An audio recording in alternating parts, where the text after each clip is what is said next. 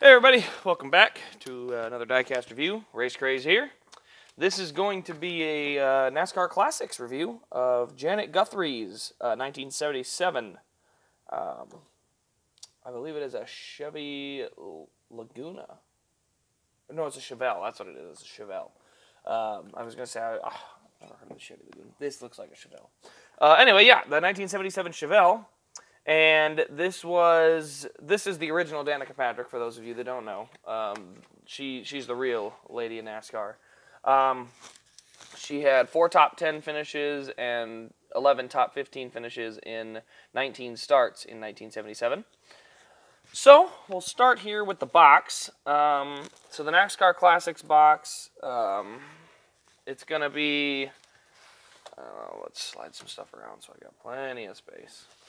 So the NASCAR Classics box is actually a sleeve. See, like that. So the NASCAR Classics box is a basic box, and then they all have different sleeves depending on, driver. So that's the Janet Guthrie box. There's a picture of it in action, and then it's got a little bit of the history. And then we get over here, one of 700. Oh, 700. That's a low number for these, I think, But yeah, a little rip there. That's a bummer, but anyway, that's our box. It also comes with this card, and then it's one-sided. So this was back during the time of the big cards, and that's just a card. It has some stats and a couple of pictures. There's nothing super crazy on there. So as we always do, let's roll into the diecast here. So the diecast of the 1977 Chevelle. So the wheels don't have quite the detail. Oh my, in and out of focus we go. There we go, right there. So, move that lamp a little.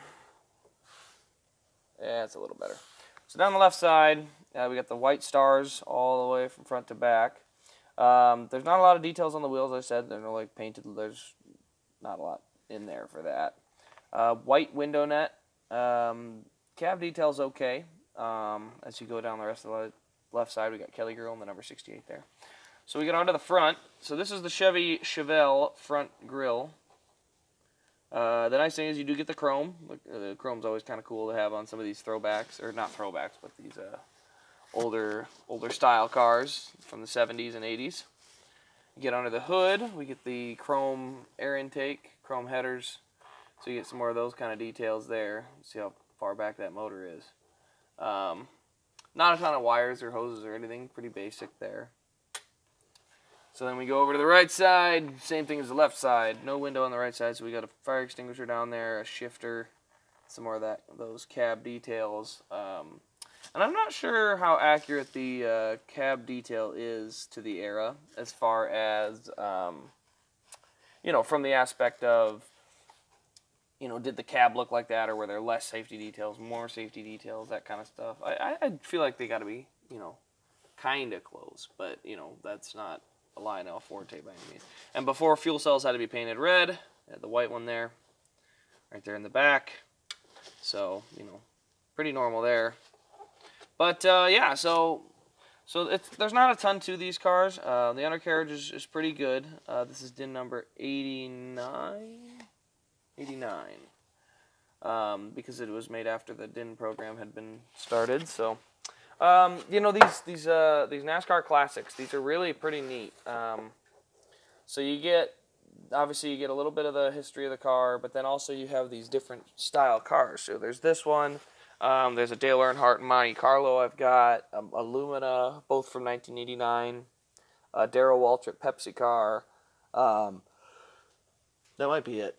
But, you get a nice variety of cars, so, and the shapes of them and whatnot. So, I'll be going through a lot of these throwback type cars, or not throwback, but a lot of these classic cars. So, we're going to get to see a ton of these all the way from 2001 or 2003 to, 2012, so, it's definitely, like, for me, it's not a huge addition to my collection. It's nice. Again, this was part of that collection, so this one will probably be going up on eBay here in the near future. I might keep it. I don't know. I'll see. There are 2 of them, so for sure one of them is getting sold. But you know, the biggest thing is you've got this, you know, the throwback type cars that are from an era that I was not alive in, so I never got to watch these cars race.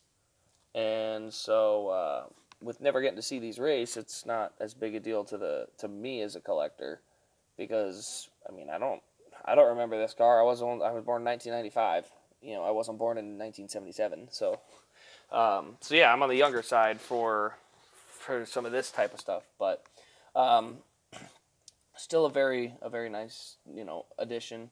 You know, it'd be kind of cool if I could ever get one signed. That'd be really kind of a neat piece just for the historical part. But like I said, you know, I never saw it race or anything, so not a huge attachment to it. So anyway, this has been the Janet Guthrie review.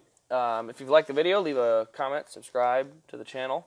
Make sure to get subscribed. Diecast giveaway on July 7th. So all subscribers are eligible for that.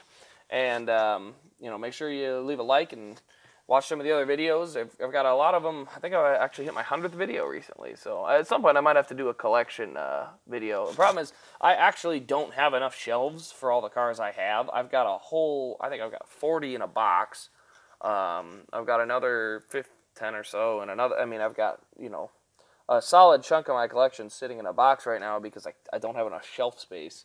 So, you know, I'll think about it, and maybe if I can get them laid out sometime, I'll keep the ones on the shelf, and then I'll just lay those out on a desk or something so I can see them, but then they'll go right back in the box. But, you know, that's my only downside to trying to do a collection video, is that I got so many of them that are not out of their boxes at the moment because of things like that. So anyway, this has been Race Craze, and we will see you in the next video.